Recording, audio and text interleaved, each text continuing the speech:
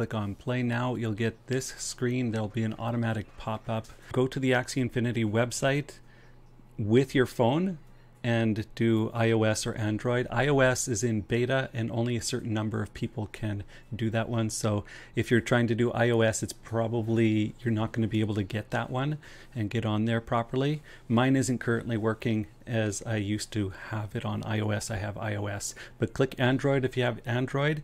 And then once you're done there and set up on your phone, go to the gear down here on your Mavis launcher and show QR code. You click show QR code and then you scan it with your phone, and you scan it from, you can choose from inside your Axie Infinity. See, it says there, as soon as I go in there and it's not connected to a QR code, it will ask scan QR code or choose from photo. You want to choose scan QR code so that you can scan it, or if you take a picture of your code, then you can store it on your phone for that account, and every 14 days you can reset the QR code from the photo instead of going through this process here to grab it from there. Okay, cool. That'll set you up on phone to play from mobile.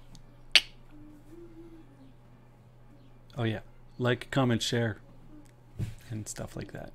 Thanks.